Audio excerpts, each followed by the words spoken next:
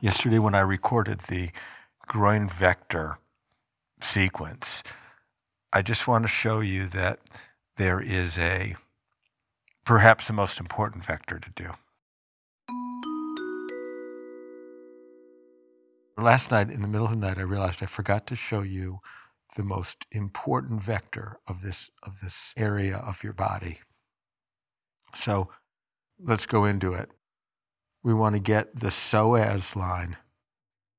Most people in somatics are pandiculating psoas incorrectly. They're missing this. Psoas engages when your back is arched. The back is arched forward. And that's when psoas is good at turning on. There's a good chance that your body's really in a habit of using psoas. We're in this position, just like we were in the IMVGR, the incremental multivector groin release. Let's think about what psoas does. It connects to the front of your spine, the front of your low back spine. That the column that's coming up, the column of vertebrae, so the bodies of the vertebrae that support your weight with the discs in between them, that column is not exactly, but think about it, it's like halfway between front and back in your body. It's really deep into you. Attaching to the front of that flexible column, psoas comes up, attaches to these low back vertebrae, and it goes down over the pubic bone, and it wraps around and attaches to the back of the femur.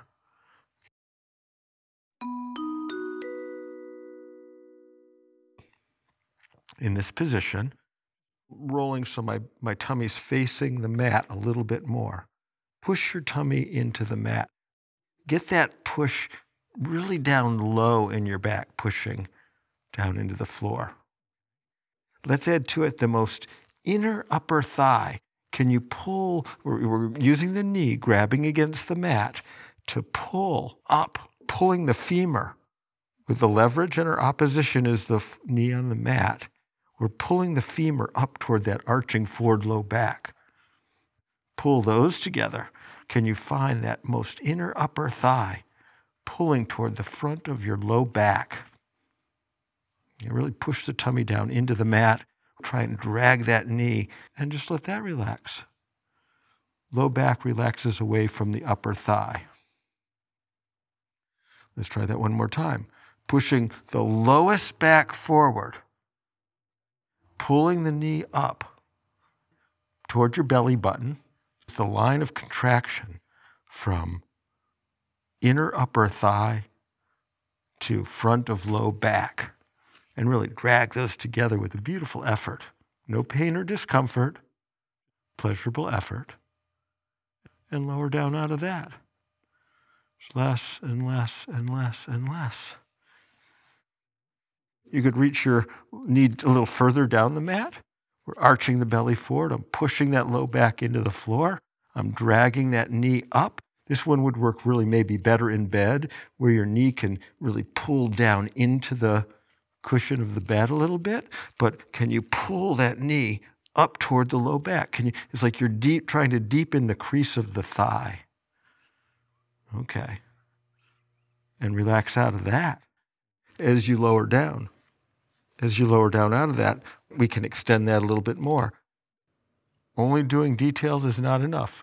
We want to look at the integrated whole, but at times it helps to focus and have a higher resolution at certain stuck areas.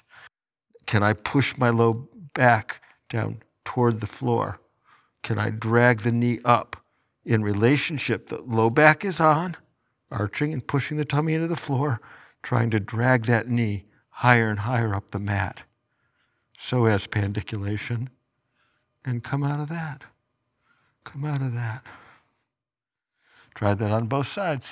Thank you very much for practicing with me today. I'm Eric Cooper. Blessings on your journey.